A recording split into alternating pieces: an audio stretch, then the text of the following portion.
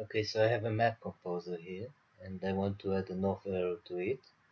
So let's see how we do it. First of all, you need to know that the north arrow is just an image. So I use the add image to add the north arrow. I define where I want to have it.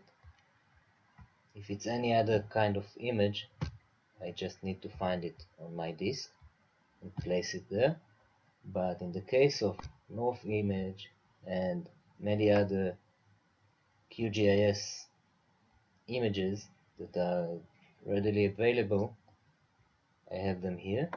Just the search directories button, I pushed it, and this is opening. And let's say the shape of my north arrow is the shape of an airplane.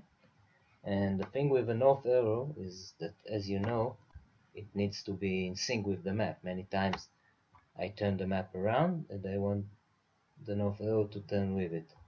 The way I do it, I sync it with the map here. And let's say if I now edit the canvas, the image, and I rotate it by 20 degrees, takes some time because it's a very large image. That's 2 degrees,